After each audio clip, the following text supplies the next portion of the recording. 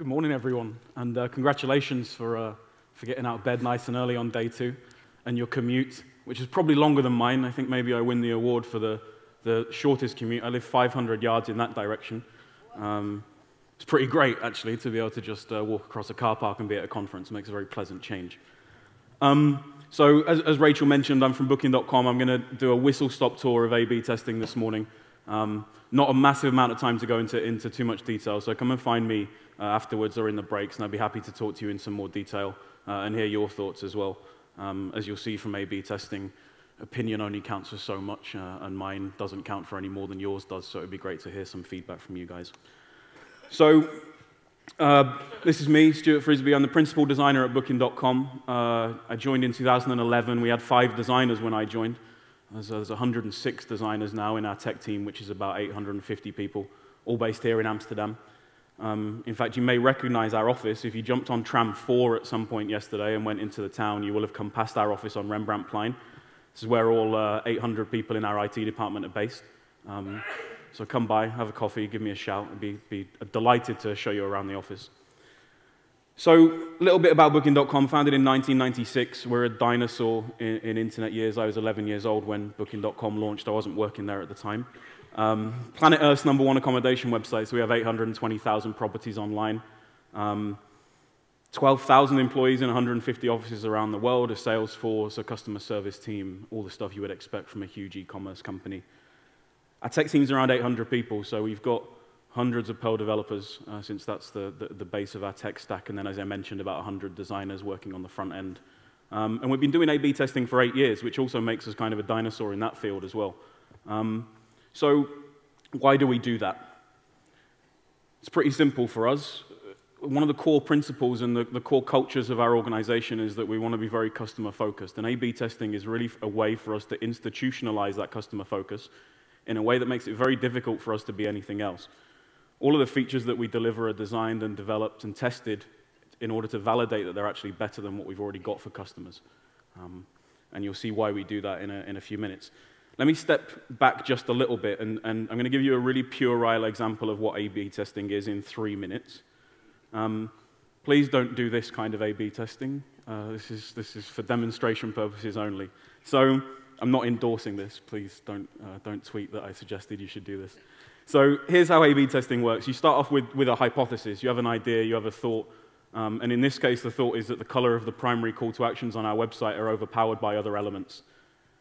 May sound familiar if you remember Douglas Bauman's 41 Shades of Blue story from when he left Google in disgust at their inability to understand design. So you have a hypothesis. The next step is to figure out how you prove whether that hypothesis is true or not, and so we go through a process of metric setting. For us as an e-commerce company, that's pretty straightforward. Our key metric is always, do we earn more money doing this or less? But we've got a couple of metrics here, a shallow metric and a deep metric. Shallow, do more people click this button once we've redesigned it than they do in the base version? And do those people make more bookings, reservations than the people who see the original version? So we've got metrics, we have a hypothesis, we'll move into a design phase, and here's my awesome experiment, a green button versus a blue button. And we're going to run this on our website. Millions of people are going to be exposed to this experiment, and we're going to assess the extent to which the hypothesis was true or false. And here's what that looks like. So again, deep and shallow metric. We can see clicks-wise that there's no difference between the base and the variant. 8.3% clicks in both. The interesting thing here is that in terms of conversion, we can see that there's a decrease in conversion from the treatment version. So the decision's pretty clear in this case. We keep the original version, since more people make bookings. Again, puerile example, this is not the way we do A/B testing, but it's very easy to demonstrate this way. So experimentation is all about learning, and for us at Booking.com, we've been doing it for 8 years. We've built up a corpus of really detailed and very specific knowledge about what works and doesn't work for our customer base. Our product is constantly changing. It's in flux. If you were to take all of the various variations of the website a customer could possibly see, it would be a number as long as my arm. This can be very difficult if you come from a more traditional environment where you have top-down decision-making, long product roadmaps, those kind of things really don't work very well in an environment where you do A/B testing, because my ideas and the ideas of management only last as long as a disproven hypothesis. So why should you be doing experiments? Here's why I think you should be doing it, and again, this is all opinion. I haven't tested this hypothesis against not doing experiments for the last 5 years. We're really wrong most of the time. I've worked with 500 or so people at Booking.com in the last 5 years, and I've observed, designed, run, analyzed countless thousands of A/B tests. And the one universal truth is that most of us, or sorry, all of us, are wrong most of the time. Now, that's kind of troubling, because I built my career, and I think most of us build our careers on the basis that we're experts. And 9 times out of 10, it turns out that I actually don't know what I'm doing. Not everyone can exist in an environment like that, I understand. It's the constant crushing disappointment that comes from realizing you don't know what you're talking about takes some getting used to. We want our features to be profitable. As I mentioned before, our product should improve, and it should improve in a way that serves the business need. We'd all like our website to do things which we think would be great and which would match the way we use the website. They tend not to represent the way customers use the website. It's in 42 languages. It's in 200 countries. My assumptions as a white man in Europe are very often flawed when we look at them on a global basis. So customer sentiment drives product development. Customers like what we're doing. We give them more of that. They don't like what we're doing. We give them less of that. And therefore, product development is based on fact. It's not based on the fact that my CEO would like the logo to be bigger, or that the chief product officer would like me to introduce a complicated new feature. It's based on the fact that users are telling us that this is what they want. Conversely, why shouldn't you be experimenting? You need enough traffic to do an experiment. So Booking.com, that obviously long since stopped being a problem. We're able to detect very small changes with a very high statistical significance. So I know with a great deal of certainty the result of my experiment is reliable. That reliability degrades as your traffic degrades. So if you have very few users, it's very difficult to do this kind of statistical A/B testing. You also need metrics. Again, for us, very simple. Do more people make a hotel reservation? Do fewer people cancel a hotel reservation? Things like that. If your product doesn't have that key metric, A/B testing is not going to work. You're going to get a page full of data, and you're going to have to interpret it, at which point you've undermined the whole idea of doing A/B testing in the first place. And as I mentioned, if you like being the expert, maybe just don't do this at all, because you're going to look like an idiot quite a lot. Luckily for you, your colleagues are all going to look like idiots as well, but it's, as I said, it's a little bit painful. So, some common mistakes with A/B testing. And things that we see again and again, things that I've observed through being not only involved in A/B testing professionally, but I'm kind of sad in that it's kind of a hobby of mine as well. I run A/B tests at home. I can tell you that my pasta carbonara is a constant disappointment. I haven't learned from that one. So 3 common mistakes. Big shot A/B testing. This is the one that you probably see the most online when people talk about A/B tests. They take an entire page on their website or their mobile application, and they redesign, they redevelop, they add new features, they completely change it. And then they say, oh, we have a 4% significant uplift in people doing X. The problem there is they have no idea why that happened. They've made so many changes that they can't pick out the things that worked from the things that didn't work. Experimentation, again, for me, is all about learning and developing a corpus of knowledge that makes future experimentation more reliable.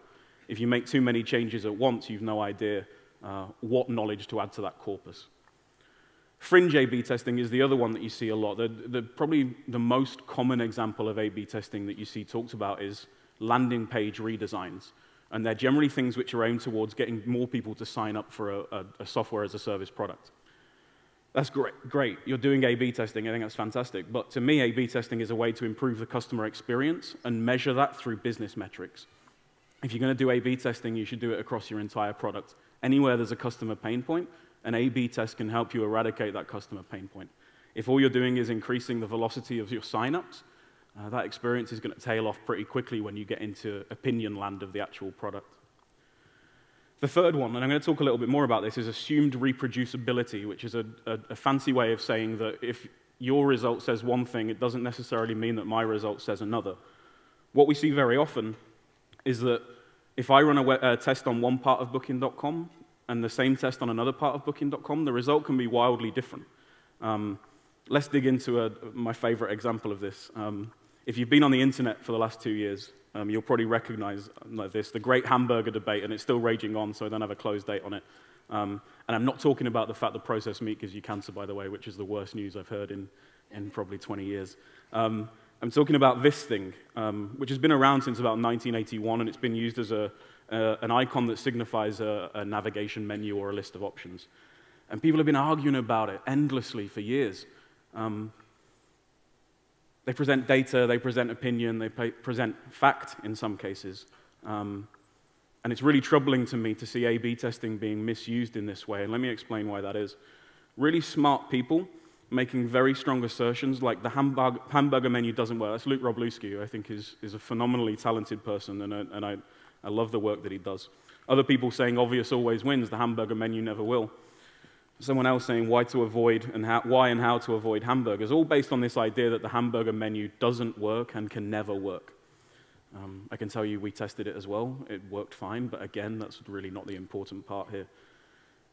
Robbed of context, the result of an experiment is a fart in the wind. It doesn't matter what result you got. It has no bearing on the result I'm going to get when I run the same experiment on my website.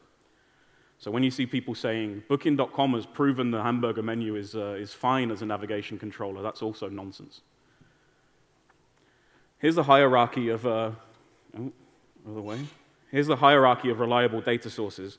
One, your own experiment data. You know your product, you know your technical setup, you know your metrics. Run your own experiments, get your own results. If you can't do that for the reasons that I mentioned earlier, trust your own opinion. Yes, you're going to be wrong most of the time, but so is everyone else. You know more about your customers than some guy writing on the internet does. And then after that, take someone else's opinion, because that opinion is going to be based on your product rather than their experiment on their product. Trusting someone else's experiment data really is the least reliable way to run A/B tests and to do feature development in a data-driven way. So what does A/B testing look like when it's done right? And again, done right in my opinion. We've been doing it for 8 years. We've learned a lot. We've made countless mistakes. But these are the things that we kind of take to heart as learned knowledge from this very hard-fought process that we've been going through.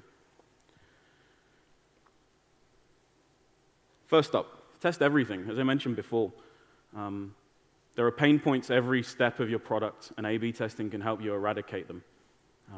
If you just test your landing page, again, are you really making the experience better for your customer, or are you just generating more signups? It's a short-term versus a long-term view of customer engagement.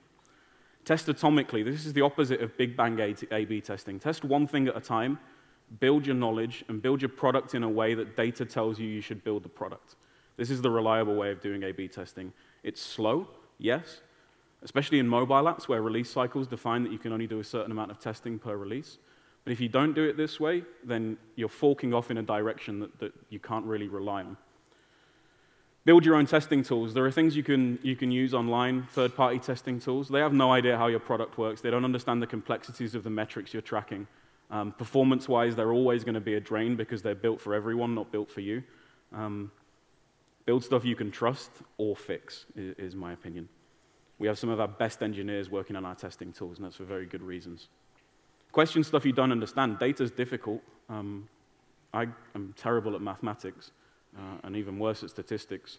Luckily, I'm surrounded by people who are very good at that stuff, and in asking questions about how these things work, I develop some knowledge which helps me to be better at A/B testing. Perhaps most critically is to build a culture of data-driven product development. Once you've got that culture in place and people are excited about the idea of being data-driven and knowing what customers want when they come to use your service, you're going to take off in a way that Booking.com did. Again, thousands of experiments that we're running, and we have a really vibrant environment where people are excited about being able to solve and prove that they've solved customer problems. Hire entrepreneurs. For us, that's really important. We want people who buy into this idea and people who are really going to go after solving some of these problems. And perhaps the best part of it, I talked a lot about proving yourself wrong. You also get to prove everyone else wrong. My CEO has countless opinions about how our product should work, and there's no greater delight than me walking into his office on a Monday morning with a piece of paper and telling him he was wrong. I really encourage you to try that out. You get to prove the industry wrong as well, which is always nice. And you get to prove yourself wrong, which you'll get used to after a while. So that's my whistle-stop tour of A/B testing, the do's and don'ts, the hard lessons I've learned at Booking.com. Enjoy the rest of your day and the conference, and I really look forward to speaking to some of you in the break. Thank you.